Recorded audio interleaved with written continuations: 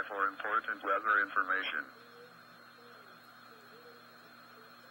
The National Weather Service in Greenville-Spartanburg has issued a tornado warning for eastern Greenwood County in upstate South Carolina, south central Lawrence County in upstate South Carolina, until 5:15 a.m. Eastern Standard Time.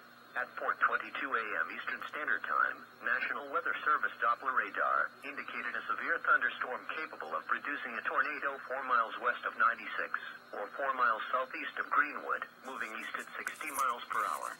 Locations impacted include Dyson and Cross Hill. Mobile homes and vehicles should be abandoned for sturdier shelter.